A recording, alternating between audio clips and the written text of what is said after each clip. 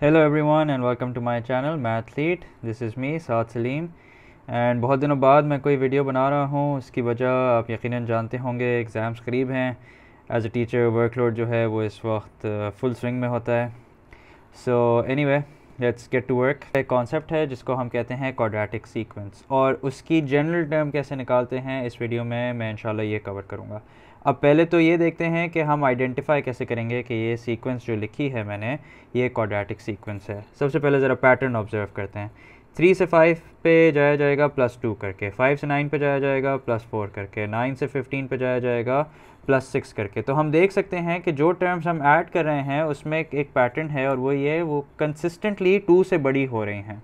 So that means अब अगर मैं अगली टर्म पे जाना चाहूँगा तो मैं उसमें 8 ऐड करूँगा, एंड 15 + 8 इज़ 23। एंड इससे अगली टर्म पे अगर मैं जाना चाहूँगा तो मैं ऐड करूँगा 10, एंड 23 + 10 इज़ 33।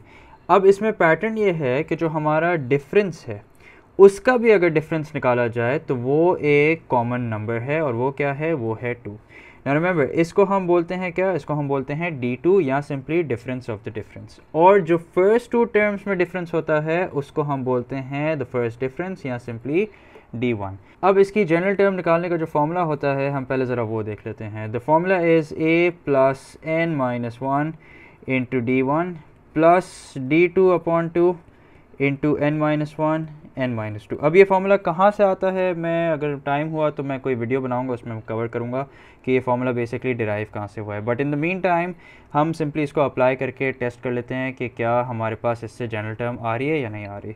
अब देख लेते हैं कि ये a क्या है, d1 क्या है और d2 क्या है। a होती है आपकी सीक्वेंस की फ़र्स्ट टर्म, d1 होता है आपके सीक्वेंस का फर्स्ट डिफरेंस, और d2 होता है जैसे मैंने अभी बताया the difference of the difference, जो कि इस सीक्वेंस में बराबर है 2 के, और फर्स्ट डिफरेंस भी इत्तेफाक से 2 के बराबर है, और जो फर्स्ट टर्म है हमारी वो 3 के बराबर है।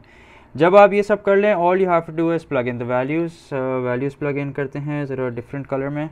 सो tn बराबर हो जाएगा a which is 3 plus n - 1 into the first difference which is 2 plus 2/2 n - 1 into n - 2। इसको एक्सपेंड करते हैं तो tn बराबर हो जाएगा 3 प्लस 2n - 2 प्लस 2 से 2 कैंसिल, n - 1 n - 2 को जब आप एक्सपेंड करेंगे तो आपके पास आएगा n² - 3n + 2। अब देखते हैं कि इसमें कुछ ऐड या सब्ट्रैक्ट होने के लिए है। -2 और +2 तो एलिमिनेट हो जाएंगे। सो tn is equals to n² -3n + 2n will give you -n। And जो चीज़ हम ऐड सब्ट्रैक्ट कर चुके हैं उसको ज़रा क्रॉस कर देते हैं ताकि कंफ्यूज ना हो जाए। और +3 के साथ कुछ ऐड सब्ट्रैक्ट होने के लिए है नहीं अब, तो +3 कैरीड फॉरवर्ड। अच्छा, जब आप यहाँ पे पहुँच जाएँ कि आप अपनी जनरल टर्म निकाल लें या nth टर्म निकाल लें, तो फिर don't get to excited and think बस ये मेरा फाइनल आंसर आ गया है। इसको हमेशा चेक ज़रूर कर लें ताकि आप अपने सोल्यूशन के बारे में 100% श्योर हो जाएँ। आप एक काम ही करें, आप n की जगह रखें 1, t1 का मतलब है फर्स्ट टर्म। तो अगर ये मेरा जनरल टर्म सही है तो फर्स्ट टर्म 3 के बराबर आनी चाहिए। Let's find out. 1² - 1 + 3, 1² - 1 0 हो जाएगा, 0 + 3 is equals to 3। So that means t1 is equals to 3 and we can see that the first term is in fact equal to 3।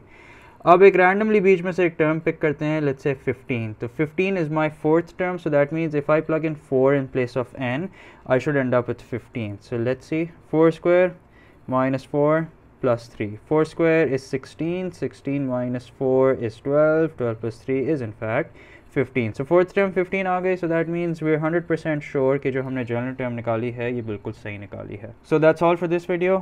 इस वीडियो को प्लीज़ शेयर करें and subscribe to my channel in case you haven't yet। I'll see you guys very soon, this time hopefully inshallah, and until then take care।